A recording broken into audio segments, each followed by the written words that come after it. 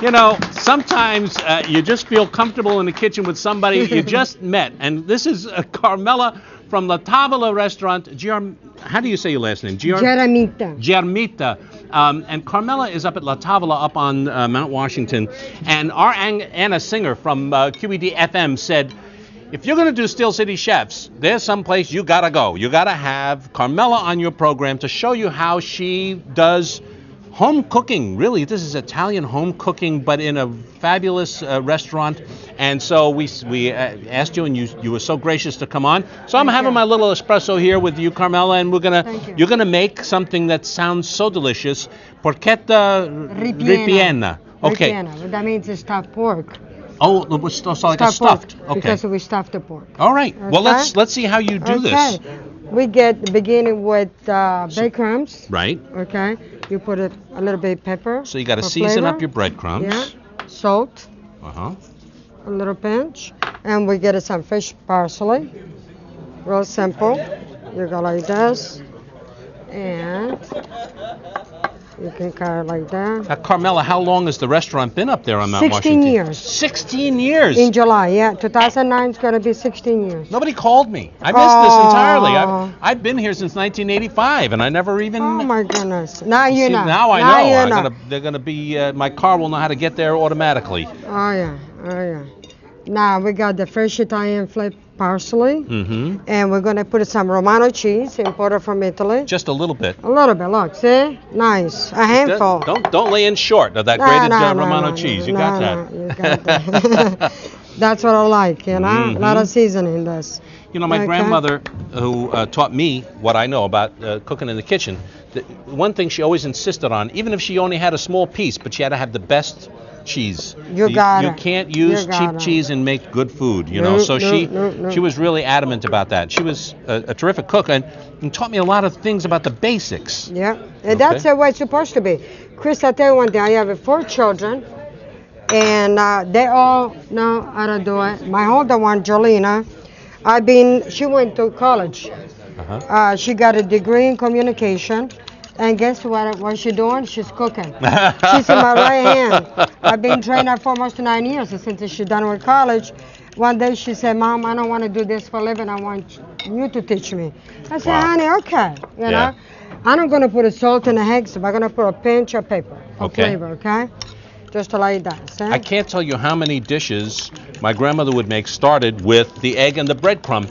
And as a young boy, that was my job in the kitchen. You know, she would say, you know, she would give me it all piled up and put in the bowls and everything, but I had to do the dipping. And it's how you learn as a kid. You know. So we'll see what you got there. Oh, it's a little bit of garlic, huh? Yeah, a little bit fresh. Mm-hmm. See? We're going to put it right here. Carmela, where did you learn how to cook? In the kitchen at home too, or? No, my father, he was the best chef I know in Italy, and so he was. He was, but he never opened up his own restaurant. Reason why, he was a businessman. So he chose to make money before work. Okay. So you don't have to be real fine because the flavor is going to be there. Right. You know? And then you mix it up like this.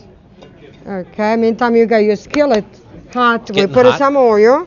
We remove this, and we're gonna put this right here. A little bit of oil in the bottom. Yeah, not to saute this pork. Okay. And what I did, Chris, I just get a loin of the pork, clean it up a little bit, left a little bit fat there. I have a reason for. That's flavor. Okay. And then you don't have to do anything except this.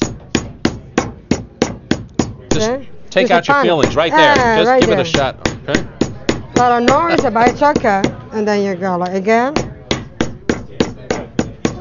See? That gets much thinner, doesn't it? Yes, it is. And the flavor in this is better than veal. People forget how good the pork is. You know, I'm not doing too much of that, but this is one of the main dishes that I do as a special in my restaurant because it's really, really tasty. Really, you don't need a knife. You Well, just I think, can cut it. pork has more intrinsic flavor than veal. One of the problems with pork is nowadays if you just make a pork roast, it tends to dry out or, and it still has a great flavor, but it's a little bit harder to deal with. But this way, this is going to be buttery here. Yeah, see how thin it is? Yeah. And then we're going to put it like this and right in the skillet when the oil is out. Okay. Okay. Way we can prep the sauce to go with this. Okay. I'll fry this up if you let me. Sure. Okay. It's been my pleasure. It's like home. It is like home. Well, I feel so comfortable with you already in the kitchen, Carmela. Thank you. There you go. See? Okay. Okay, we can put everything on the side. So now, obviously, you would make more because you got a lot. Oh, you got a lot. Yeah. But we're just going to make a few to show people. To show people, yeah. And we're going to rotate this because I want to cut some mushroom in the other side, right? Okay. Okay. Sorry about that. Okay. And I'll just use these tongs. And this is going to be the provolone imported from Italy, the ham imported from Italy. I got tomato, Marzano tomato, to make my sauce, and I got mushroom. Okay. Okay, champignon mushroom. So we need another burner on, huh? Yeah. Okay. Just kill it. You don't mind? No. Okay.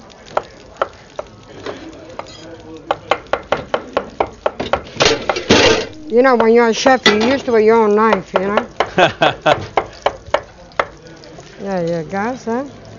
Great, big, beautiful mushrooms. Aren't they beautiful? Now, you have a lot of local suppliers, or where do you get your materials for the restaurant? I get a combination of things. Combination of everything. We shop whatever's fresh.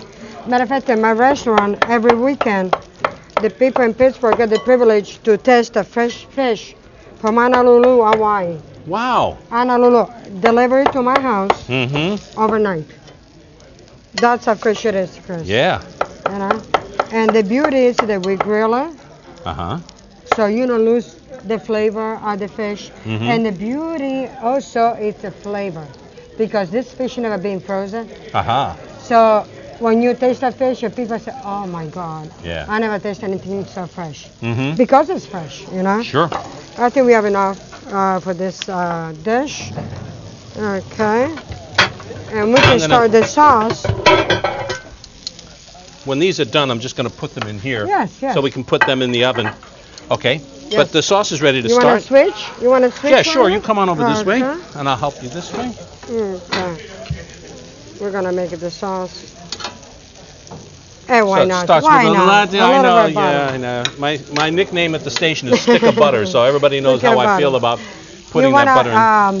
I'll tell you one thing. You want to paste the tomato for me? I'm going to put it right here. And we're going to get it, in a few minutes, we're going to get the mushroom and the little cup of flour. What's this over here? Okay. Okay. Now go for it. When you're figuring out the menu, Carmela, for the restaurant, you change it different times in the year or different dishes seasonal? Yes, it's seasonal. Also, we change menu, specialty menu every weekend. So my guests can have the privilege to taste something different all the time. You can move over this way. Okay, give you a little more room there, because these are done. Okay. I'm going to put those in a baking dish so that we can work with them. Okay. Okay, I'm going to season this with a little bit of salt and pepper again. Okay. Okay. And let it cook a little bit. So make a little cream at the bottom of the bottle. See? Right. And I'm going to add the flowers in this. White wine. Okay. Okay, I got the white wine here. Okay, that one is good to drink, Chris. This is a Pinot Grigio. People ask me, what kind of wine do you cook with? And the answer is whatever wine you would drink. Exactly, because I use the best quality food. Also, I use the best oil, imported cheese, a good wine, and I never change it, because you know what? Even if you change the brand of the cheese, the recipe change. Sure. So I'm really picking that. They want that consistency. When you come back, you want it to taste exactly the same. Yeah. So it's good. That's something, Carmela, that I remember from my grandmother, and that is that she would make a dish, 10 years in a row. Every time you tasted it, you had that memory. The memory, yes. The food memory. And how did she never had a recipe, she never had a whatever, but she must have been very consistent about what she did. Quality. Do it the same way. Quality, the same way, and the same end. You know what I mean? Because a pinch of this, a pinch of that a long time ago was a measuring cup, a measuring spoon. But now we have all the measurement we can control better. But a long time ago, you ask your grandmother, what's the recipe for this? What she tell you? A pinch of this, a pinch of that, a little this, a little that. And that's the way they used to cook. Yeah. And I try to teach my children, don't be afraid. You don't have a measuring cup, just to use your imagination, taste it. And then you can put a little bit less, and then you can add a little bit more as you go. Because that way you save yourself. It could be too salty, could be too spicy. See how nice this look? Yeah. Now you obviously have a lot of regular customers at your restaurant because I know Anna Singer, she must be there all the time because she told me about it. And Mount Washington is sort of a different kind of neighborhood. It's It is. So you have it's separated between the two, Grandview Avenue and the other side. Right. We in the other side. We don't go for the look or the view. We look in the dishes because when they come to see us. One thing I do when my guests arrive, I know everybody one by one, and they get a kiss from me. So you come tomorrow, not because I know you, but because I know you, I give you a kiss. But somebody's with you, I kiss them too. And that's me. That's me. That's not even on the menu, and it's not a bad thing. Yeah. So you get a little bit of tomato, and you go like this, and you add it. So these are peeled plum tomatoes. Tomato, I use imported from Italy. And then I tell you one Makes thing. a difference, doesn't it? My goodness, yes. Yeah. Okay, I'll make a boo-boo here. All right.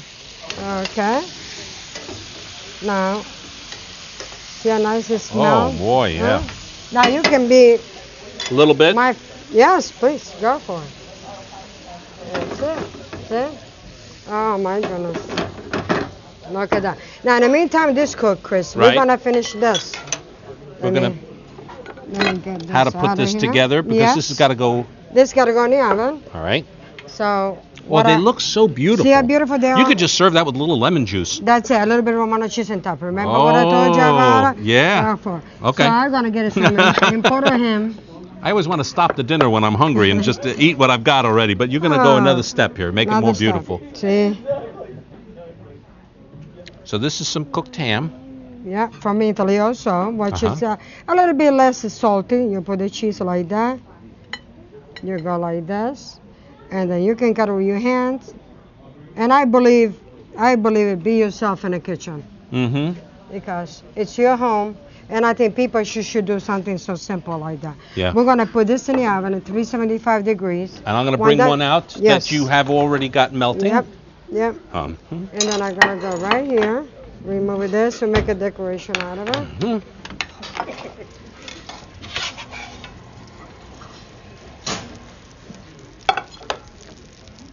Okay, we're going to... Oh, yeah.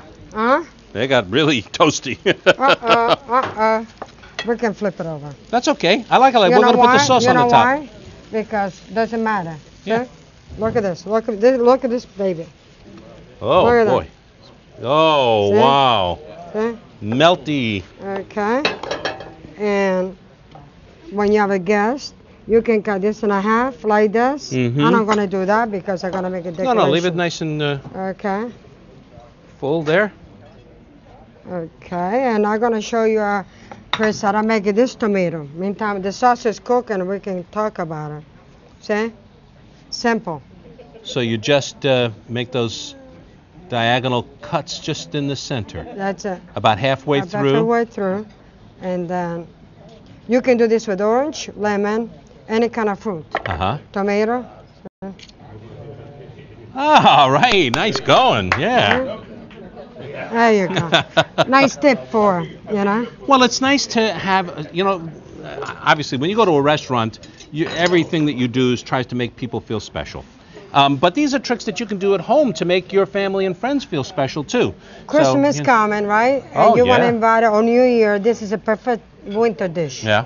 Because what you're doing, it's you prepping in advance, pop in the oven when you're ready to go. For 10 minutes, and you're done. Yeah. You have your sauce. You can cook it and put it in the oven. So we're going to get a little, and then we're going to put it right on top. Let me just... Or a spoon. No, I have ladles. Little? I have ladles. Spoon. Sorry about that. Here we go.